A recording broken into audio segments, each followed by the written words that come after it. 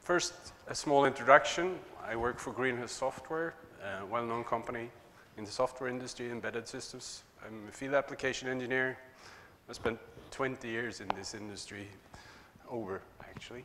But we're not here to talk about me. We're here for your sake.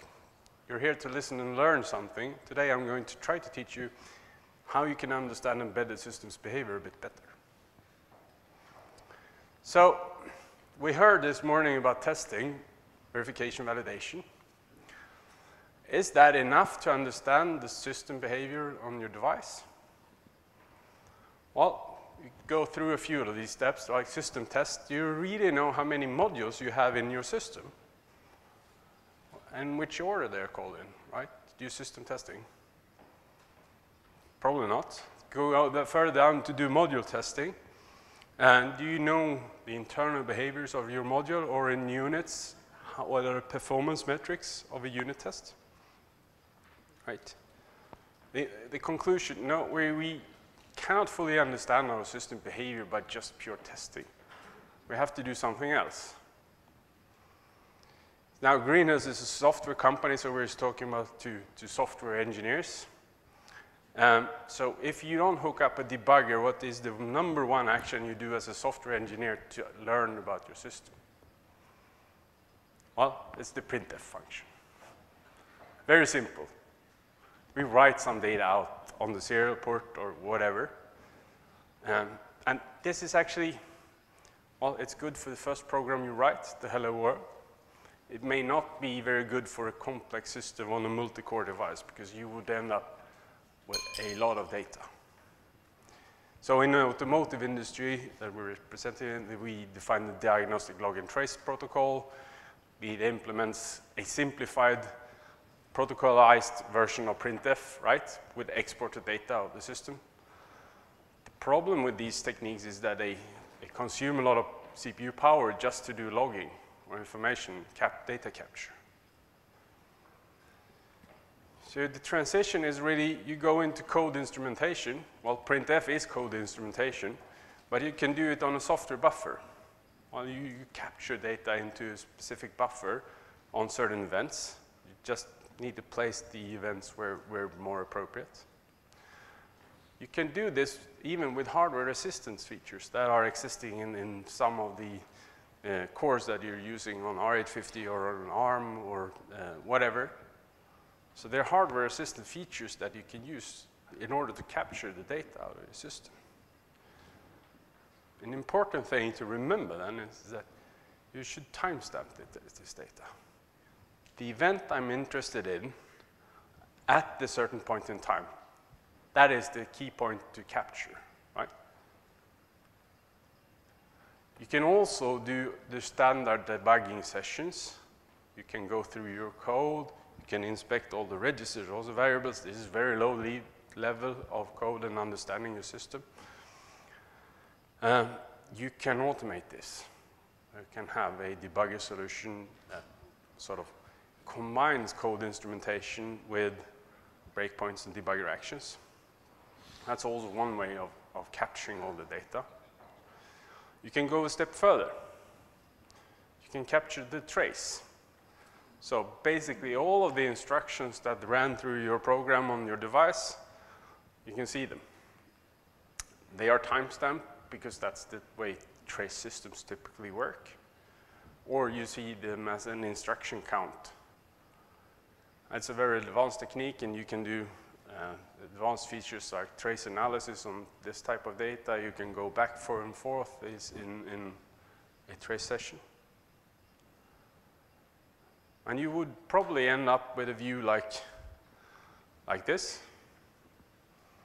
For some people, this is the holy grail of understanding your system behavior.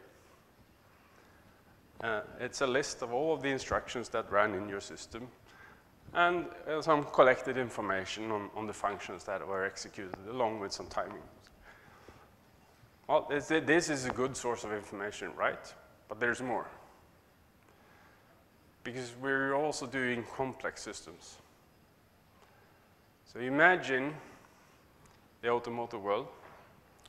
We have the digital cockpit or a software-defined vehicle for that matter, the digital cockpit is a very complex system and has some type of foundation, a real-time operating system foundation that hosts safety-critical applications like an instrument cluster. It adds on a virtual machine that hosts a guest operating system like Linux or Android. And inside such a system, you're using navigation applications, audio applications. This is not a made-up example. These systems exist in cars that are driving around the system in the cars in the streets today. So how do we capture the data out of this system? How do we debug it? That is the key question, right? So we need some type of tool features. We need some awareness and data capture methods of the operating system, of the hypervisor, inside the guest operating systems, where we can capture the critical moments, what happens, that's scheduling, it's communication. We have to make sure it's aware to run on a multi-core device, because there are multiple threads of execution in modern devices today. We should be able to do event recording, right? For instance, for my own special application, I should be able to tag the data. And in the meantime, we have to consider all of these sort of performance metrics. Low overhead, it should be time-stamped. We should have the data in a retrievable buffer. So all these elements, they play together and sort of allow us to capture the data. Now, when we have captured the data, we can analyze textual logs, printfs. It's not very intuitive, right? In a complex system that runs all of these applications, it's going to take a lot of time to browse all of the logs. Unfortunately, this is still the place to find a lot of information for understanding your system. In our world, we cannot longer do this. We have to do something else. We have to add something of visualization. We have to make an insight into our system. How is it performing? How is it visual? We can then paint a picture of the system. We can understand it better, especially if it's condensed into an understandable representation of what was going on. It should focus on profiling, scheduling, on communication and timing. Doing timing analysis in automotive applications is really important to make sure that our deadlines are met. And if you have this type of sort of analysis, data capture, visualization, you can do a more sort of, what do you call it, efficient behavioral analysis, right? We can find the bugs that are seen. We can identify unknown behavior because we have a new visual insights to this system. Sorry, jumping a bit ahead.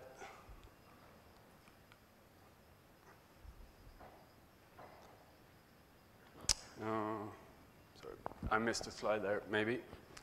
So, what this means is that we capture the data on a system, and then we can import into visualization tools like the history tool from Grinnes software. So what it represents here, when we visualize profiling, it's an 8-core system that runs the digital cockpit that I just showed you. Virtualized guest, and you can see the performance utilization on all of the cores. It's a very spiky solution, depends on the zoom level, of course. Because you can zoom in, you can see that it executes IP communication, it executes virtualization solutions or diagnostic log and trace as well in this context. And you immediately get the visual feedback that this system has more performance to gain by making sure we use the cores more efficiently. And in order to do so, you go into deeper, you zoom in, you go deeper into core scheduling. And you see that I have 2 applications that are running in this zoomed in level. and I see that they're not executing for a certain amount of time, and see that the yellow line represents not executing, and the green line, the thick line, represents executing. And we can see that it's running on core 1 and core 3. So a deeper insight to the system behavior.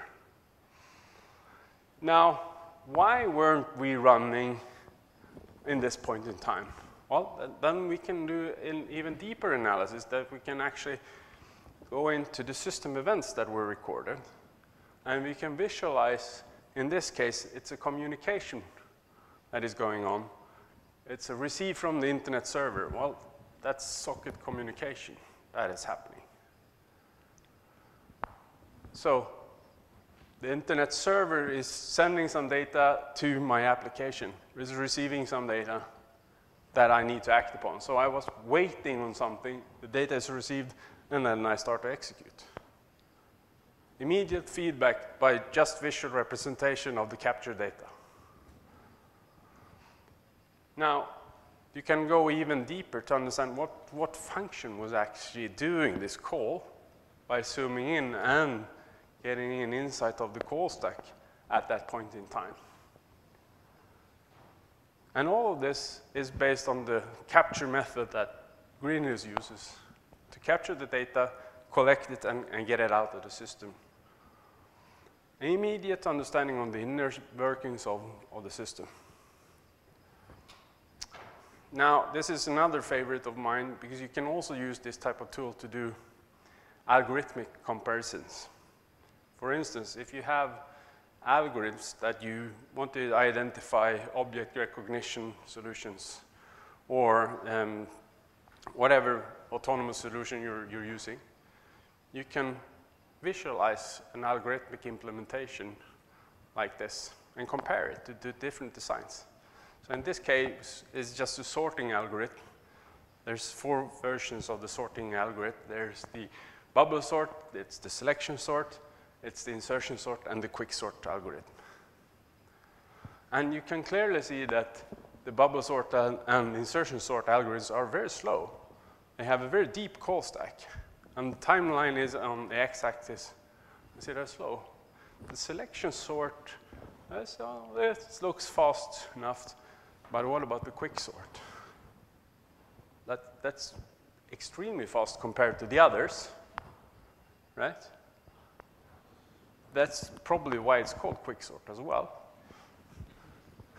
But the thing is, this visual representation gives you the immediate feedback on which algorithms to check on. So I would definitely investigate the data here for the quick sort, because the quick sort algorithm here that's a strange one, right? It turns out that the fallback of the worst case execution time for a quick sort is the selection sort algorithm, because you can see they are the similar ones. Purely by graphical representation.